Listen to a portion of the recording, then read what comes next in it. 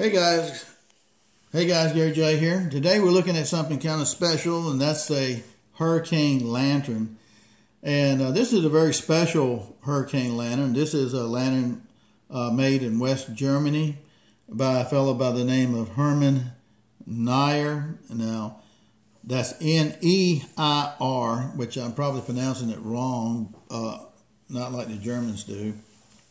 But he created a factory back in 1902 making these type of lanterns, and he made them in all different sizes, and they were very uniquely and wonderfully made, and they're a collector's item today. If you can find one of his lanterns, and the name of the lantern is basically, he calls it Feuerhand, which is, let you read it right here, F-E-U-E-R, which is, in English we would say that's Feuer, but it's pronounced Ur, I think, in German, Feuerhand, and Ur means fire, so fire in the hand, basically. And maybe you can't see, right here is a person's hand cupped with flames coming out of it. And right here on this cap right here where you put the kerosene in is a hand cupped with flames coming out of it. And I thought that was really a nice taste right there. And right here it says model 175. And that would be the model of this. And then W Germany, which is West Germany. And over here, the wording is Super Baby. Super at the top and then Baby here, which is this particular version, which came out in 1933. And right here we have the word Sternfest. And that means steady or storm proof. That's the meaning of that, storm proof. So I like the way it's designed. I like the way they made the logos and stuff for this too.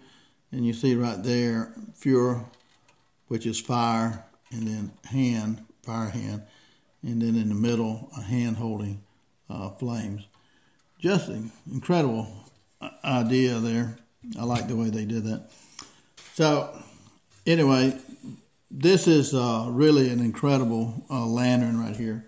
Again, they come in all different sizes. The Atom was the smallest one, 6.5 inches, I believe, and soldiers used them on their belts and so forth, and they were used as signals and things of that nature. And so this is just really a nice one here, and they are collectibles, and people who like the history of lanterns and things of that nature, it's really interesting.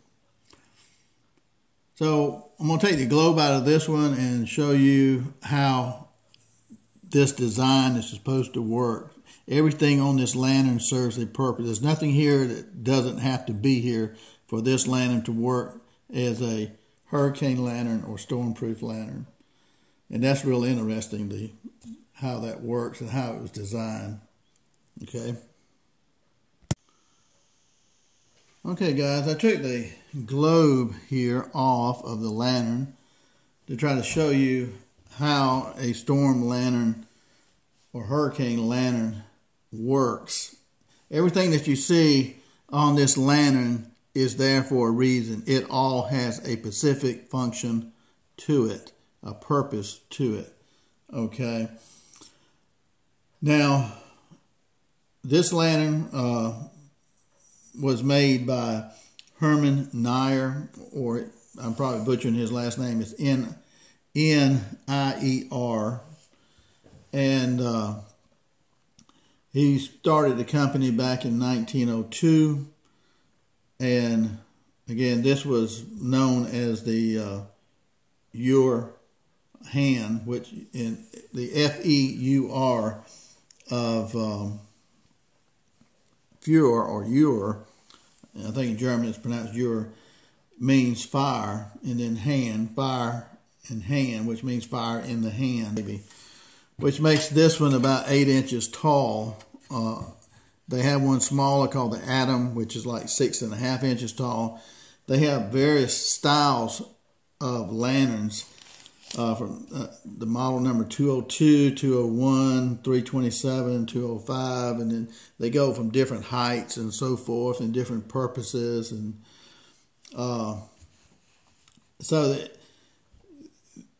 these particular lanterns are hard to find, and but you can find cheaper lanterns than this right here, but this is more collector's lantern here when you get into kind of the German-made stuff like this. So we look at this. We'll just start at the top of it, I guess. The top part here is called the chimney. It's got holes here and on the other side of it. And this is kind of a stack right here that sets down on top of the globe right here. It's got holes right here, and those holes serve a purpose, just like the chimney holes serve a purpose. These right here are not handles. These right here are hollow tubes that serve a specific function.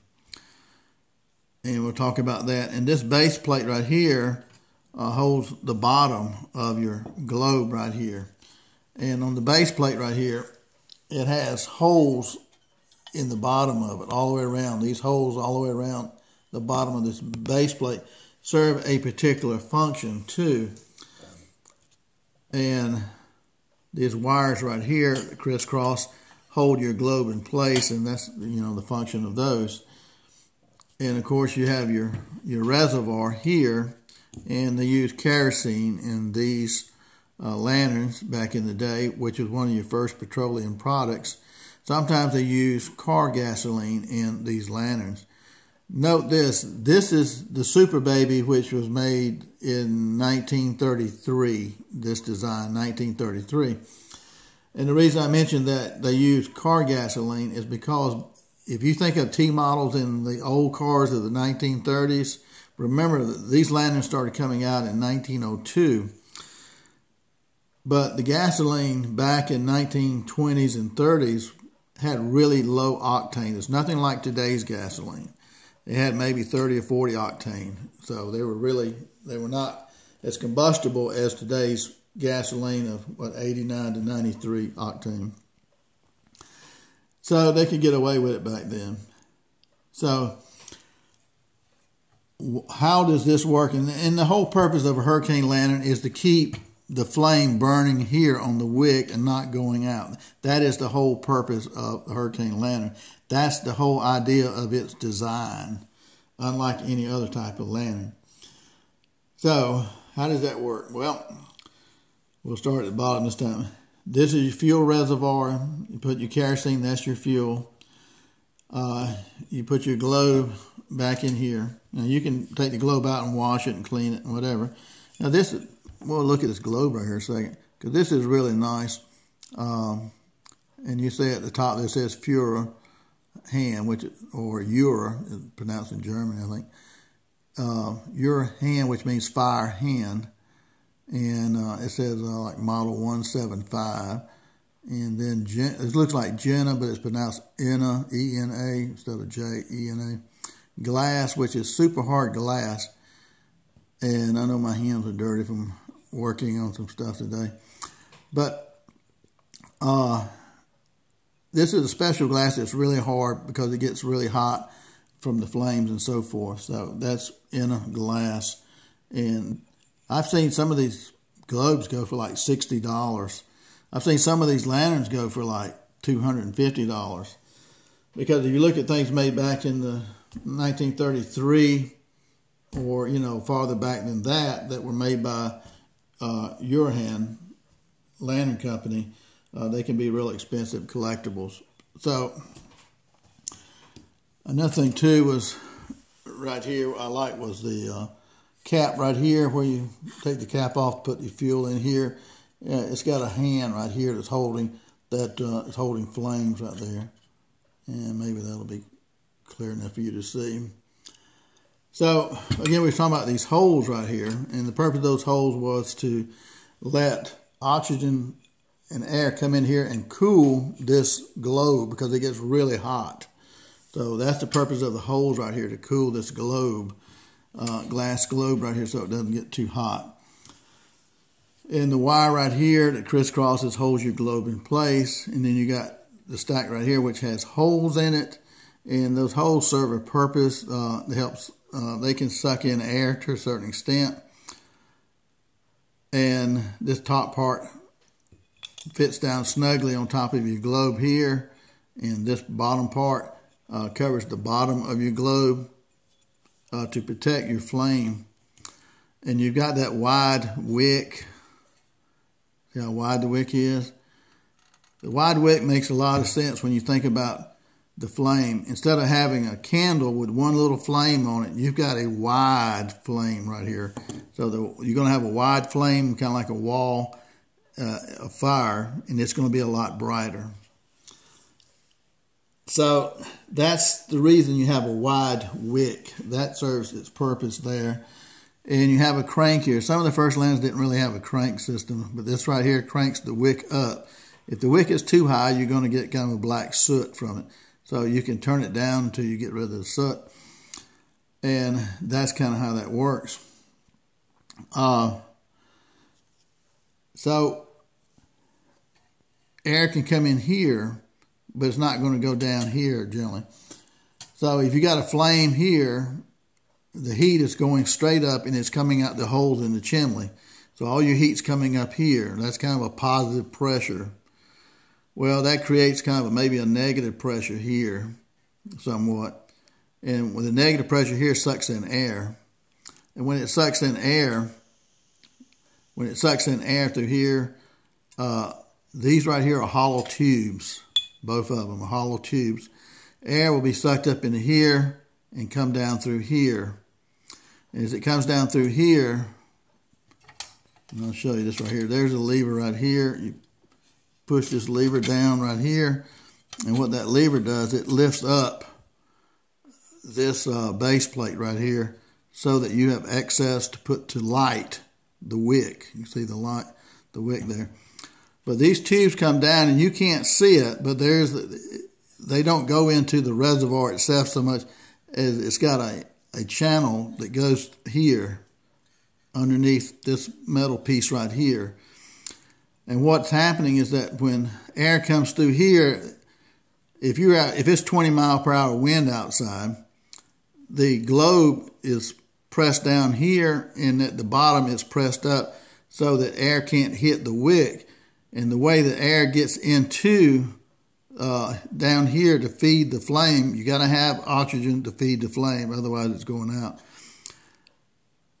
These tubes right here on each side, the air will travel down through here and come inside here and feed the flame itself.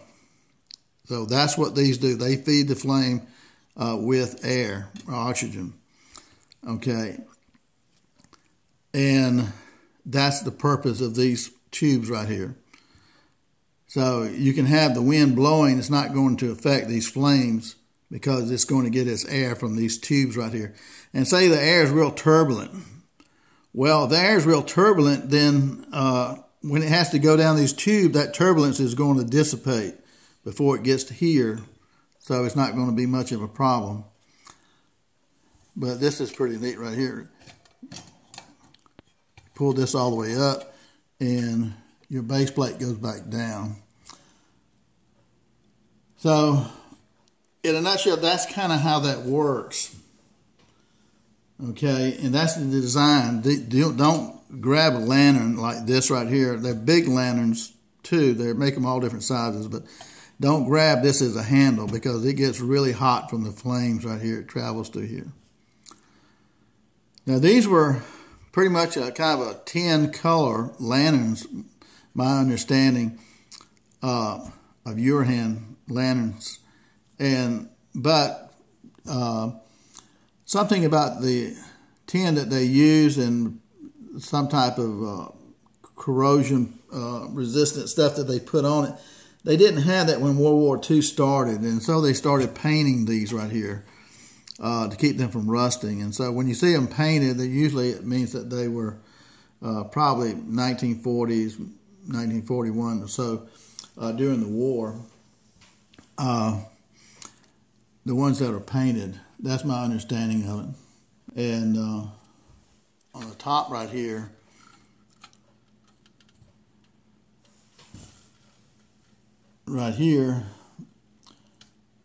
it says Feuerhand, and then it says original, and then Nier, Nier, or however you pronounce that.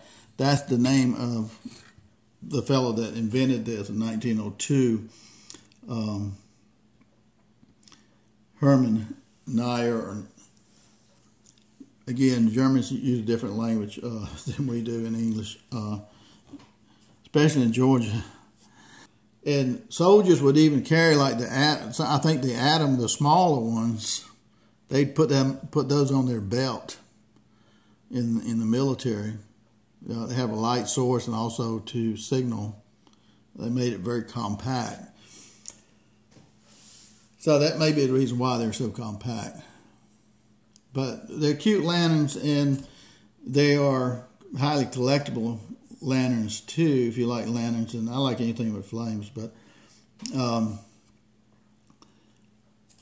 so hope they give you some idea of how these work and the beauty of lanterns and light itself. You know, when you look at oil lamps, they go back 10,000 years. Those kind of small bowls with a wick in them and oil. And then you had candles come after that, and then you had one of the other inventions were what they call just a regular kerosene lantern.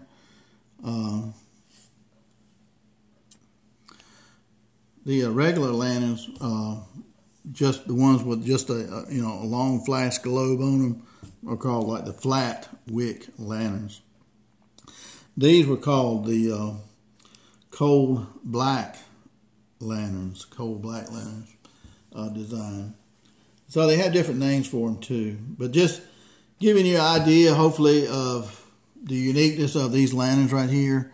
And I noticed at Walmart they have some that look a little bit like this, and they're only like $8. And they have the tubes right here as well on them at Walmart. And I thought that was really cheap, $8. But again, they allow you to be out in the wind and not have your lamp go out, and that's the whole purpose and design of the Hurricane lantern here. So I hope this has been a little bit informative to you. Probably too much information for a lot of people, but that's the beauty of lanterns. And again, they go back to 1874, like the first lantern I think was made like that, and so just interesting things to me anyway. Thanks for watching, guys. Gary J.